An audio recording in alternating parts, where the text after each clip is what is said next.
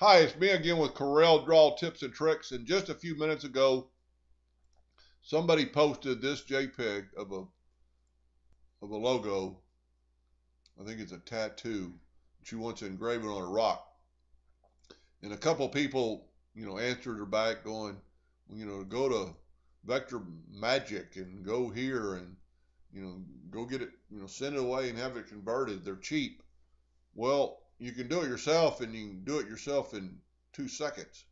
So there's no reason to pay for it, and there's no reason to wait for it. I've never used it, so I don't know even how long it takes. But there's two ways to do it, and I always try it the first way first.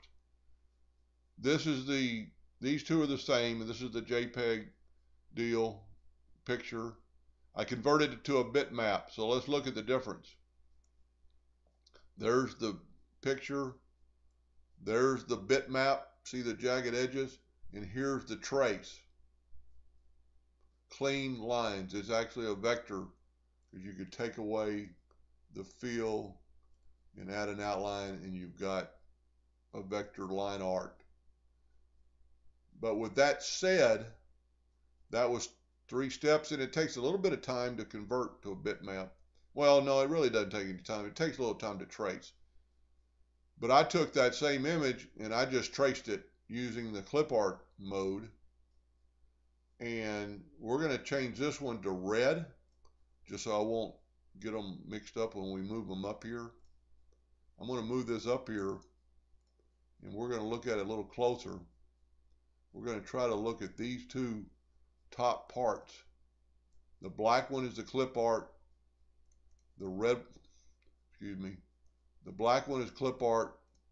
The red one is vector, or been bitmapped, and then clip art. This one's a little smoother. This has got a funny, let's just look at it without any feel, put an outline around it. It's got some nodes up there. Let's do the same thing with this one. Let's take away the deal, and it's got few less nodes, so it's a little smoother. This one has 4 nodes right there. This one just has 1 node right there. So to do that, it's real simple. Let me just back up here, get everything back where we were. I'm going to take this image. Let's just go down here. Don't have to convert it to a bitmap. Most of the times on something this simple, go up to bitmaps, outline trace. I use clip art. These are just modes, and they're different variables right here. They're the trace controls. I've got my remove background checked. We're done.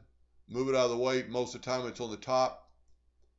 It doesn't have any background, and it's a good smooth logo ready to go for the laser. Took less than 30 seconds. Hope that helped a little bit, and thank you for watching.